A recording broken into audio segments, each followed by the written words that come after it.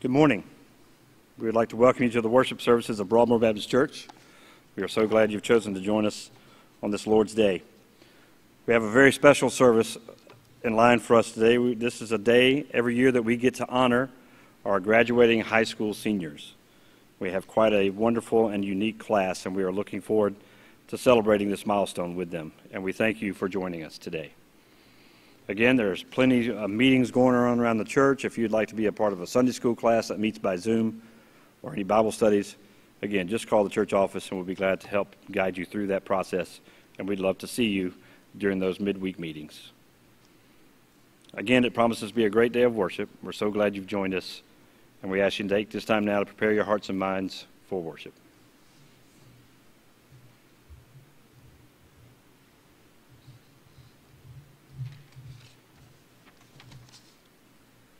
Please join me in the call to worship. Come bless the Lord, in whom we find our refuge and safety.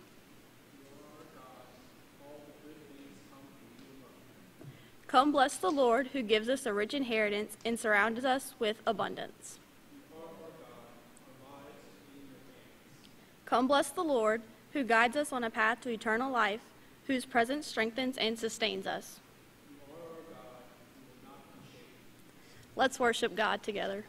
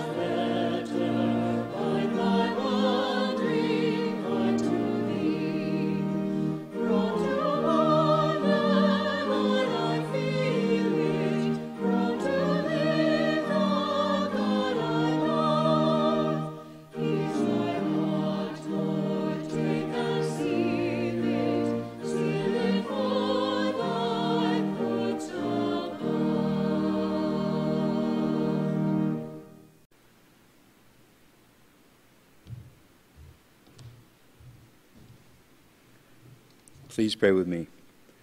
Christ be with us, Christ within us, Christ beside us, Christ before us, Christ behind us, Christ to win us, Christ to comfort and restore us, Christ beneath us, Christ above us, Christ in quiet, Christ in danger, Christ in hearts of all that love us, Christ in mouth of friend and stranger. It is in the name of Christ we pray. Amen.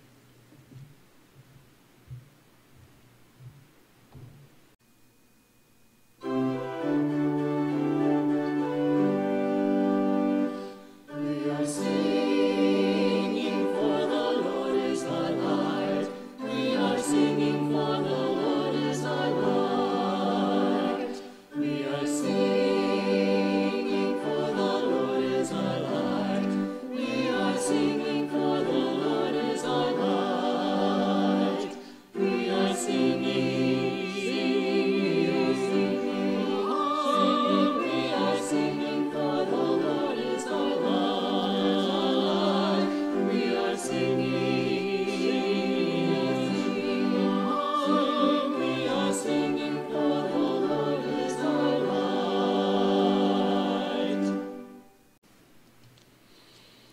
It is our privilege to present these graduating seniors, the class of 2020, to those of you of Broadmoor Baptist Church and for those watching online. Again, it is a joy to celebrate this mile marker of life with these young people. We want to thank everybody in the church that has been an influence on them through teaching, through mentoring, through being family, through being friends. They could not have reached this place without the support of many in their lives, and we thank you as a church congregation for supporting them throughout the years. All of these kids have grown up in this church.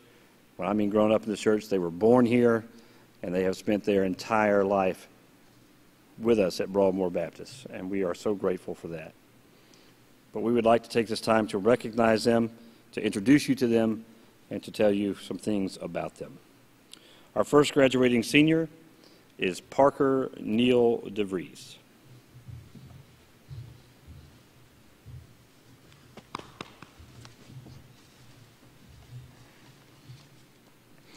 Parker is graduating from St. Michael the Archangel High School. His future plans are to attend Northwestern State University. Parker will be majoring in electrical engineering. And throughout the years, Parker has been active here in our church through Mission Friends, Vacation Bible School, the youth group, Sunday school, children's and youth choirs. He's attended several lock-ins and has been a part of music camp as both a participant and a leader. He has taken part in the annual cake bake-off. He was involved in RAs and, of course, has attended Passport. And we are so grateful that he has blessed us with his time in those activities. His mom is Whitney Dees, who also grew up here at Broadmoor Baptist Church.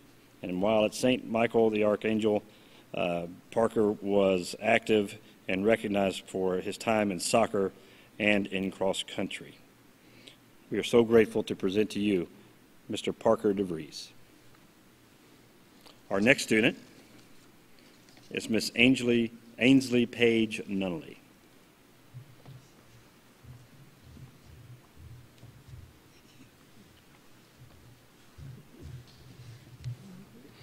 Ainsley is graduating from Live Oak High School.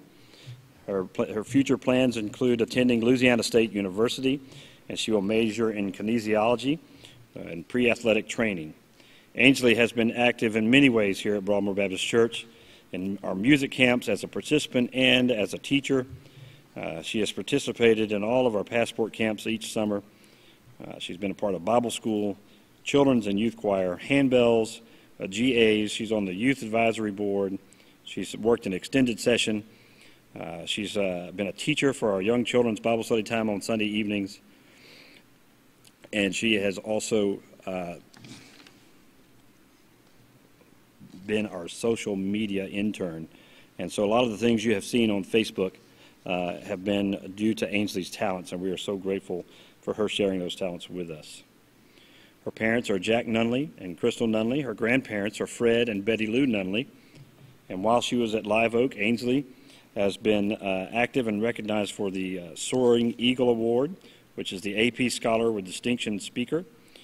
She has been an FBLA state finalist in entrepreneurship and sports management, and she is also an Eagle ambassador. Ainsley will enter LSU as a sophomore since she has already accumulated 32 college credits. And I'm proud to present to you again Miss Ainsley Page Nunnally. Our next student is Miss Emily Elizabeth O'Quinn.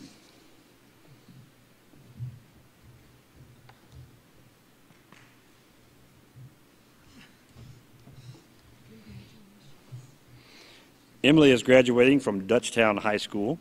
She will be attending LSU and majoring in biological sciences in hopes for a medical career. Emily has been active here at Broadmoor Baptist Church in our music camps, again, both as a camper and as a leader.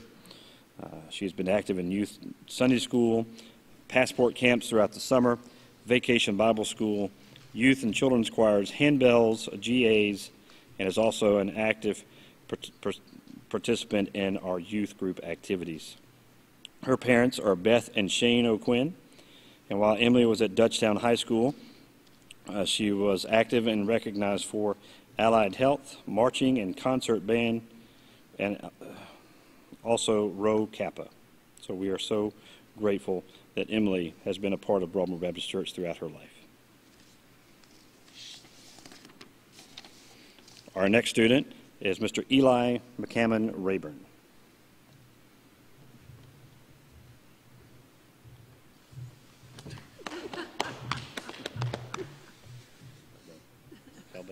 Thanks. Eli is a master at social distancing.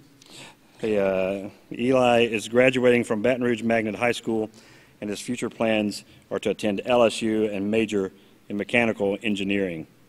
While Eli has been here at Broadmoor, he's been active in children's and youth choir, Sunday school, youth activities, Bible studies, passport camps, and many other things here at the church.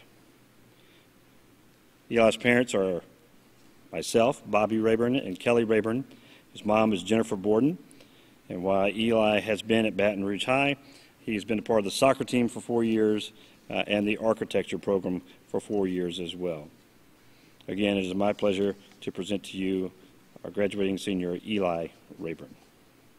These are our 4 students. We want to take a time for you to get a good look at them and understand that we are so grateful that our quilters here at Broadmoor Baptist Church, led by Miss Dot Flory, have made quilts for them, and you've seen her handing those quilts out.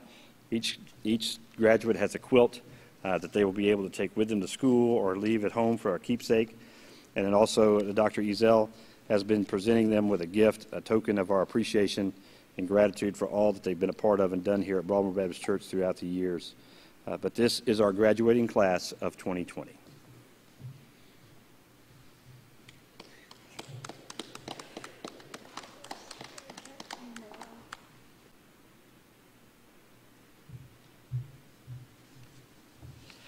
Each year, Broadmoor Baptist Church awards 4 scholarships to graduating youth members. They are selected by our Youth Advisory Committee. The first is the Jeffrey S. Bergeron Academic Scholarship.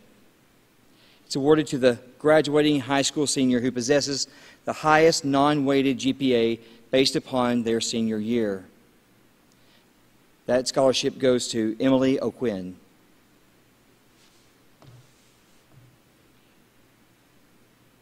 The second scholarship is the Robert D. Nahr Spirit Award. It's awarded to the graduating high school senior who possesses a commitment to service and personal spiritual growth while encouraging others to great participation in the Broadmoor Baptist Church Youth Ministry. And that scholarship goes to Eli Rayburn.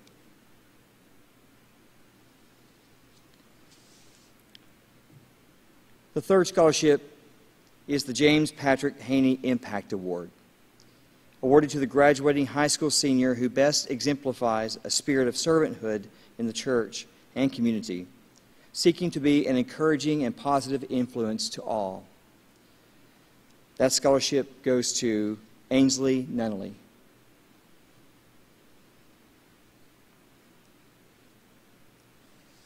And our fourth scholarship is the God and Country Award, awarded to the graduating high school senior who has demonstrated a high degree of love and respect for America, has participated in school and private organizations that foster love of God and country. That scholarship goes to Parker DeVries. Congratulations to each of our graduating seniors. I now invite you at home to join me in our graduation litany.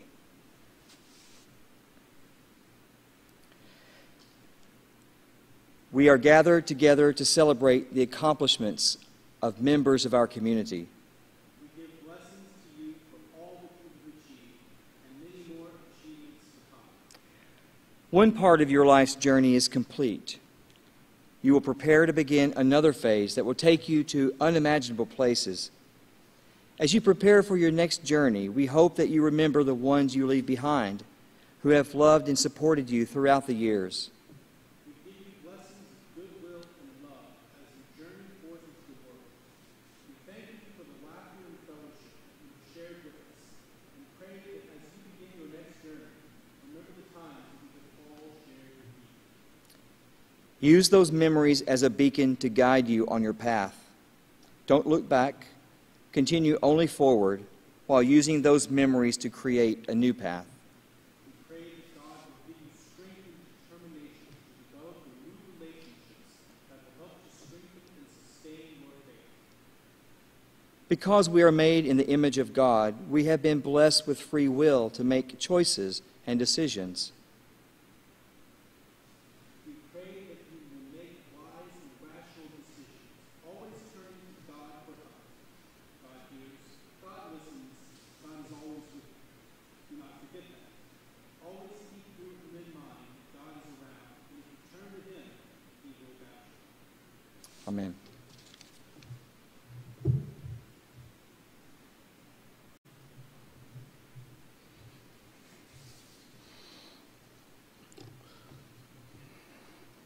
Will you join me as we pray?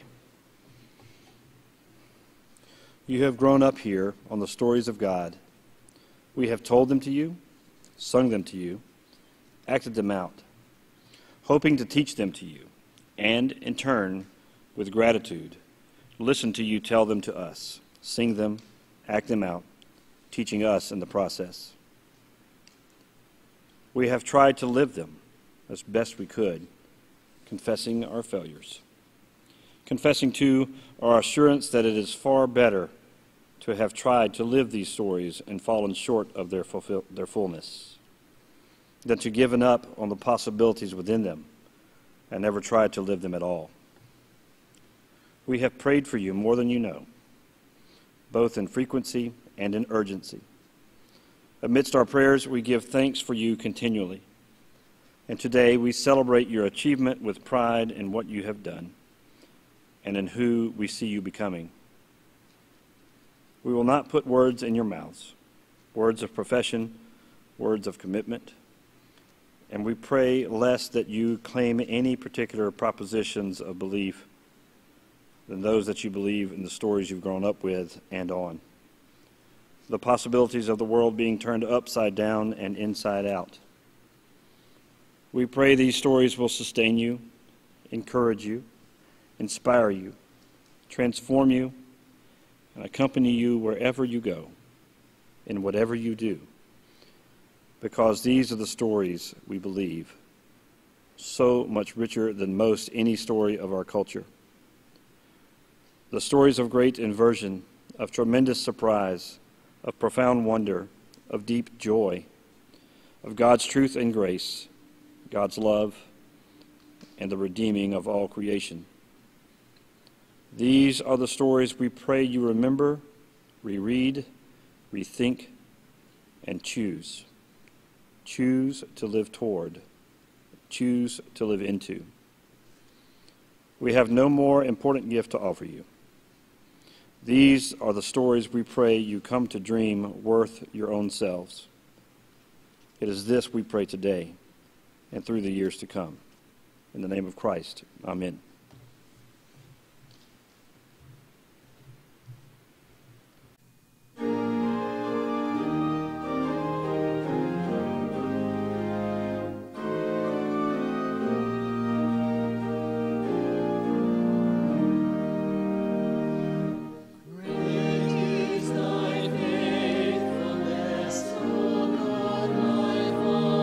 There is no shadow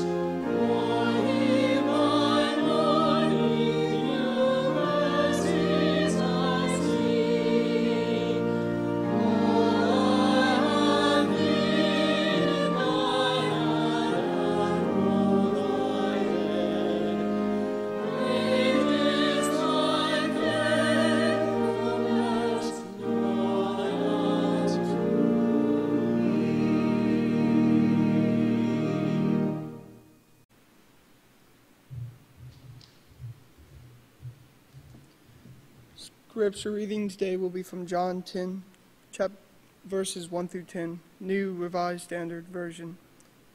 Jesus, the Good Shepherd. Very truly I tell you, anyone who does not enter the shepherdfold by the gate, but climbs in by another way, is a thief and a bandit. The one who enters by the gate is the shepherd of the sheep. The gatekeeper opens the gate for him, and the sheep hear his voice. He calls his own sheep by name and leads them out. When he has brought out all his own, he goes ahead of them, and the sheep follow him because he knows his voice. They will not follow a stranger, but they will run from him because they do not know the voice of strangers. Jesus used this figure of speech with them, but they did not understand what he was saying to them. So again Jesus said to them, Very truly I tell you, I am the gate for the sheep. All who came before me are thieves and bandits, but the sheep did not listen to them. I am the gate. Whoever enters by me will be saved and will come in and go out and find pasture. The thief comes only to steal and kill and destroy. I came that they may have life and have it abundantly. This is the word of God for the people of God.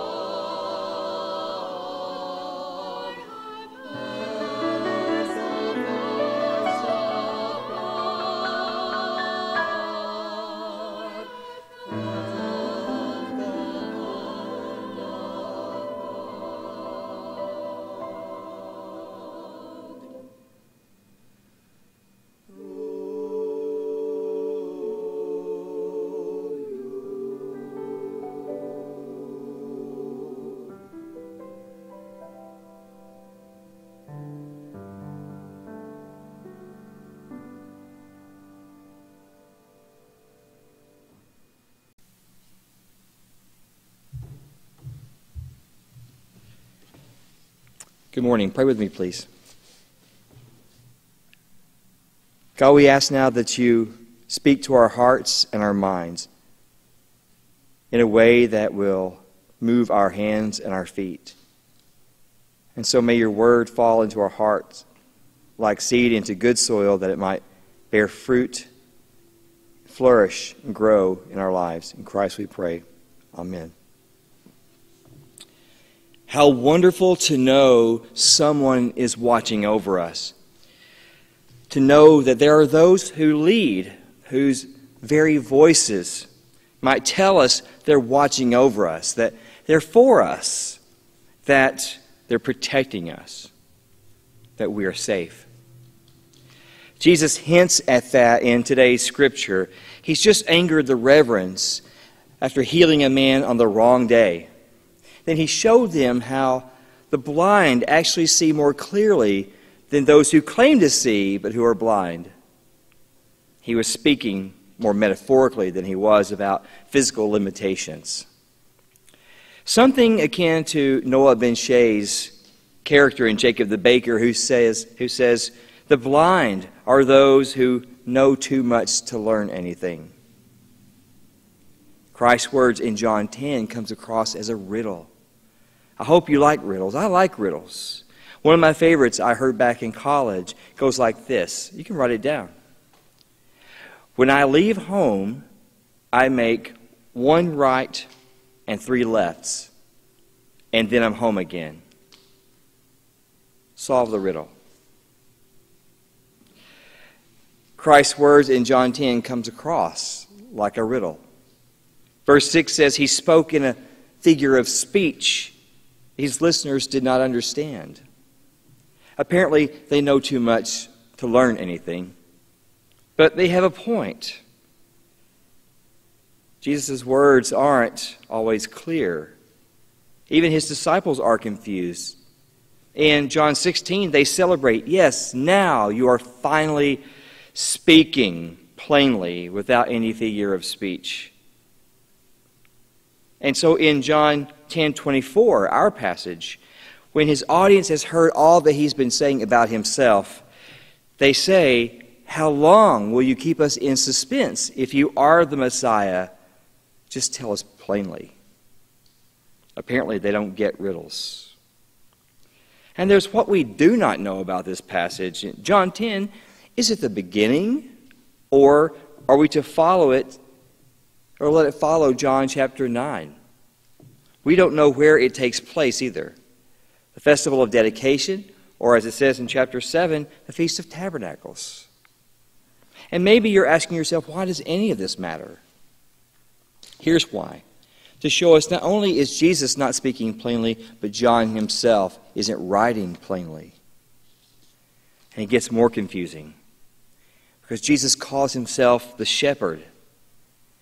But then he speaks of a gatekeeper, and a gatekeeper who opens a gate for the shepherd. A little later he says, I am the gate.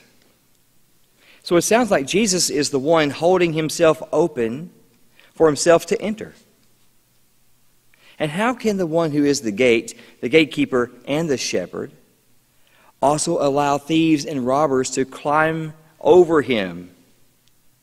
And what is the sheepfold? And who are the sheep and the thieves and the bandits?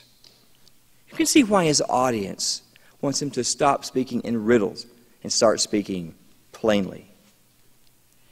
I confess there are a lot of preachers who would appreciate some help as well. By the end of this parable, we're going to be wondering if we are blind too. Well, here's a rule. With riddles, you begin with what you know for sure. What do we think we know? Well, we think Jesus is warning his sheep about certain types of leadership, in particular about leaders that his flock, the church, might be tempted to follow but are bad.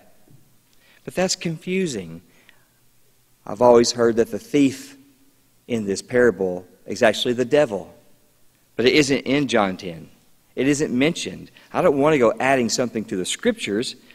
And also, it wouldn't be helpful because Jesus is warning us about being able to discern those who merely pose as shepherds from those who are the true shepherds, the real ones, not devils or anti-Christian forces.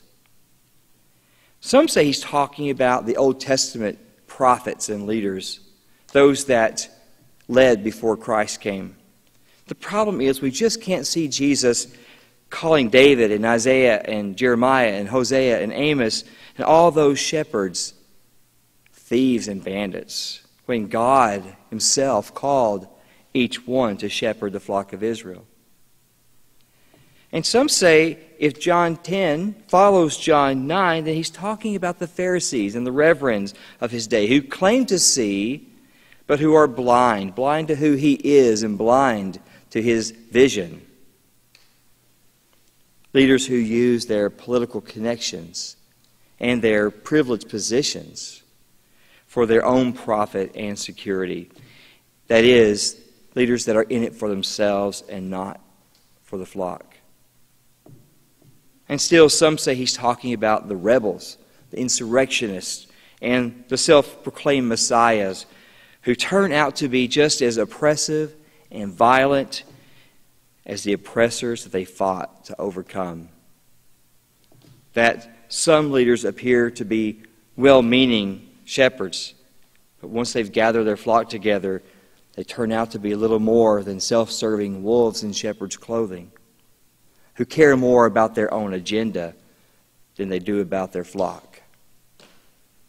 Then again, maybe he has in mind Christian leaders of his own day who sneak into the church through the back doors and windows, pounding their fists on Bibles, claiming to be prophets and authorities, mouthing scriptures, proclaiming Holy Spirit for their sheep. They look the part of sincere shepherds, but they are wolves who have slipped in over the fence. As Fred Craddock puts it, the entire New Testament in early Christian literature warned the churches of those who line their stomachs and their purses, leaving behind a divided, confused, hurt, and discouraged flock. They find the people of God an easy mark, and the sheep easily fall for it. It's believed that in John 10, he has in mind a passage from Ezekiel 34, where shepherds of the people are accused of feeding themselves instead of feeding their flocks. They're accused of strengthening themselves instead of strengthening the weak, of binding their own wounds rather than binding the wounds of their flock, of leaving the sheep who went astray and got lost. Instead, Ezekiel says these shepherds have ruled by force and harshness. Instead of lovingly serving the sheep, they've ruled them. The sheep were left to the wild animals and devoured. And so the Lord God says, I myself will search for my sheep and will seek them out. How do we then discern or tell the shepherds who climb over the fence and through the windows, sneak in the back doors of the church, from the shepherds who are doing their best to serve as Christ served? He says it's by recognizing his voice. They recognize Christ's voice in the voice of their shepherds. Christ is a voice still speaking to us, the sheep, in our own day. And what does Christ say? How do we truly know him? Well, he tells us in the answer to his riddle. There's a key to his riddle. Unlocking it. The riddle of the gate, the gatekeeper, and the shepherd. The key is, I have come that they might have abundant life. Abundant life. The false shepherds come to kill, to steal, and destroy, but the good shepherd comes to bring abundant life.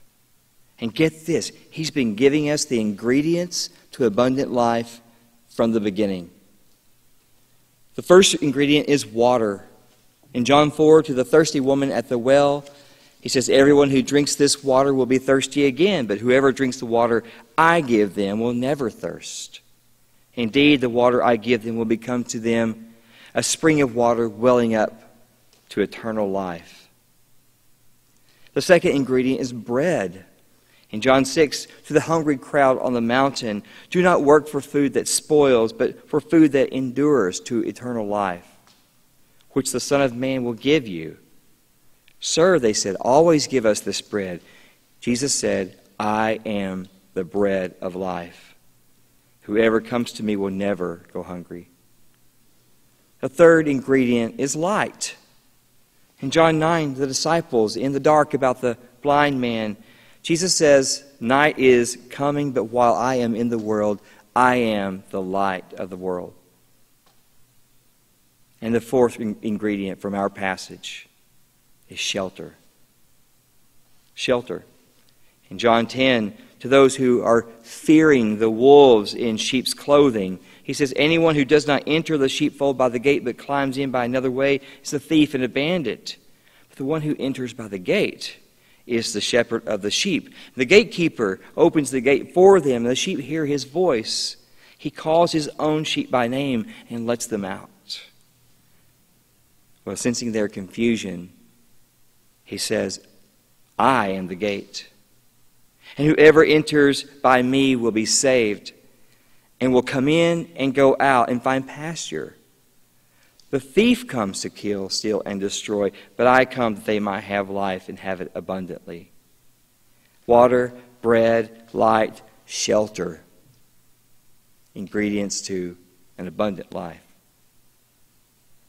A mother had 2 children, an older girl and a younger boy. Her daughter was old enough to walk to school by herself, but her younger son, the mother had to walk to school. These 2 were competitive siblings. And one day he says to his mother, why does my sister get to walk to school alone, by herself? And she said, because she's a big girl. He said, I want to be a big boy. I want to walk to school by myself. And so his mother led him. Later in life, when they were older, these competitive siblings were arguing over what age their mother let them walk to school by themselves. The older girl said, Mother let me walk to school by myself when I was 9 years old. And the boy said, well, I was 7 years old when your mother let me walk to school by myself. She said, you think you got to walk to school by yourself at 7 years old? He said, yeah, every morning Mom hugged me by and I walked to school by myself. And then after school I'd walk home alone and then she'd be waiting for me. She said, Mom didn't let you walk home alone at 7 years old. Every morning when you walked to school, she would follow you from a distance, hiding behind the trees and the bushes until you got to school. And then after school, every afternoon, she would follow you home in the same way, following you from a distance, hiding behind trees and bushes. But then she'd have to run to the back door to get inside before you walked in. Haven't you ever wondered why Mom was always out of breath when you came home from school? You just thought you were alone. We think we walk this world alone. While encountering dangers, wolves in shepherd's clothing, to us it might look and feel like freedom. The freedom to come and go. The Good Shepherd gives us his sheep freedom. The sense of security and safety. Someone watching over us. But because there are dangers and there are wolves in shepherd's clothing, the Good Shepherd follows us from a distance, watching over us. How wonderful to know someone is watching over us. That there will be those who lead, whose very voices might tell us they're watching over us, that they're for us, that they're protecting us, that we are safe. I hope you liked his riddle. And speaking of riddles and speaking of safe, the answer to my riddle: when I leave home, I make one right and 3 lefts, and then I'm home again. The answer: it's a baseball game. Leaving home and coming home, we are safe. Amen.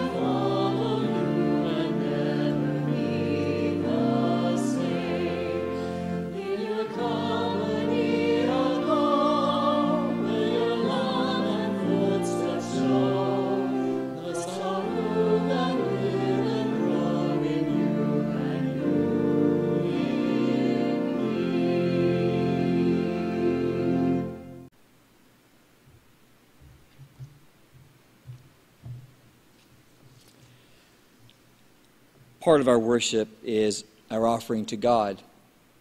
And though we can't give by passing the plate, you'll find a tab online to give, and you may give by bringing your offering to the church office or by mailing it. Again, I want to say congratulations to our graduating seniors. If you'd like to send cards of encouragement and congratulations to our seniors, just call the church office and we'll send you their address. Folks, we've gathered together in this sanctuary, in the sanctuary of your home, to hear the words of Christ, that we might go and do the deeds of Christ. Let's go now with these words of benediction. You have been given your rest. Now go and proclaim with your lives the good news of Jesus Christ. Go following the Good Shepherd and be the Good Shepherd for others. Amen.